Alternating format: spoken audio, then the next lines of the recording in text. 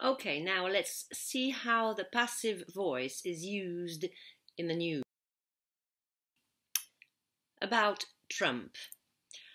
A rioter who was fatally shot by US Capitol Police has been identified as a San Diego woman. A woman believed to be Babbitt was seen in a viral video attempting to climb through a shattered window of the Capitol building when shots were fired. Another clip showed the woman covered in blood and being treated by paramedics, who moved her on a stretcher away from the building. Facebook announced Trump will be blocked from posting for 24 hours. Trump still claims the election was stolen. On Twitter, this claim of election fraud is disputed, and this tweet can't be replied to, retweeted, or liked due to a risk of violence. But my lessons can be shared and they can be liked too. Okay? Windows were smashed at US Capitol by Trump supporters. Smoke was seen emanating from the Capitol.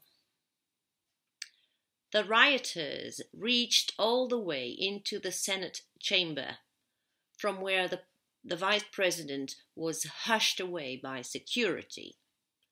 A rioter was seen on tweets sitting in the chair of the Senate president, and on TV, people with Trump flags and placards were shown wandering around the chamber.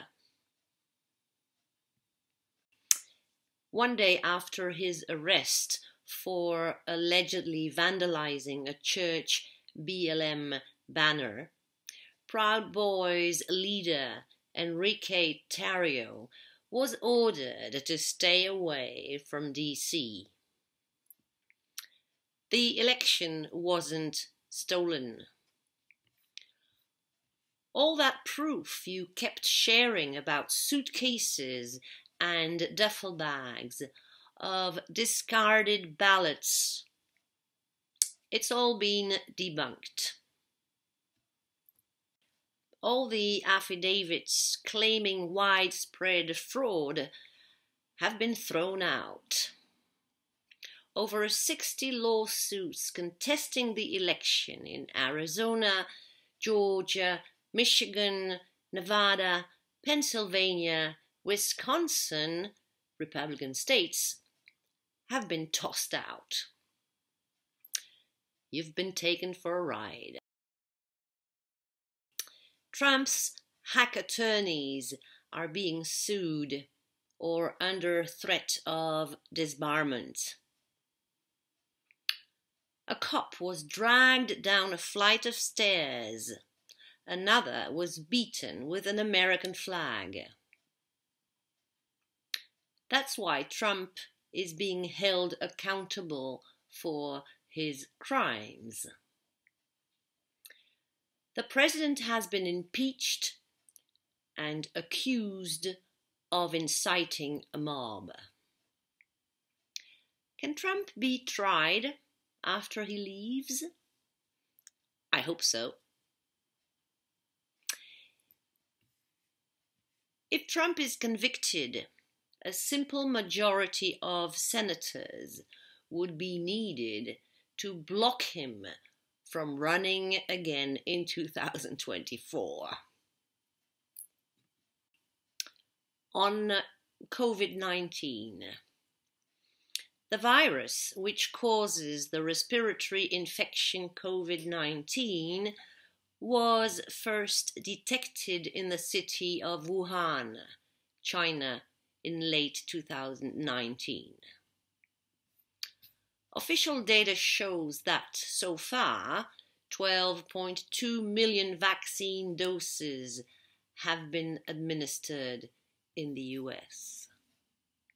So far, 76 people from 10 US states have been confirmed to have been infected with the UK variant.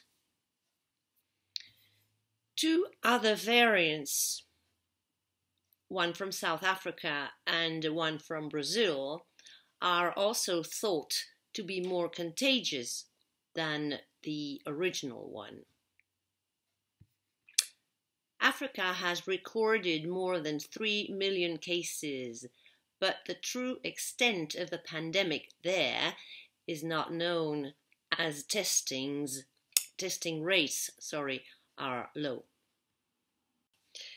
Concern is growing about a South African variant of the disease, which is thought to share some similarities with the new UK strain. From Monday, January 18th at 4 a.m., all travel corridors with the UK will be suspended. This will ensure that the government is able to protect the progress being made on the country's vaccination program. This move will be supported by increased enforcement, both at the border and across the UK. The new measures will be reviewed on Monday, February 15th. In England, the vaccine is being offered in some hospitals and pharmacies, at hundreds of local vaccination centres run by GPs, and at larger vaccination centres. It's being given to people aged 80 and over, people who live and work in care homes, health and social care workers at high risk. The vaccine will be offered more widely as soon as possible. And you also need to be registered with a GP surgery in England. Wait to be contacted. The NHS will let you know when it's your turn to have the vaccine. It's important not to contact the NHS for a vaccination before then. The COVID-19 vaccine is given as an injection into your upper arm.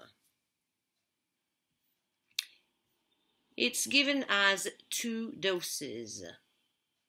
You will have the second dose 3 to 12 weeks after having the first dose. If you've been sent a letter, you can book your vaccination appointments online. Other vaccines are being developed. They'll only be available on the NHS once they have been thoroughly tested to make sure they are safe and effective. Cross our fingers.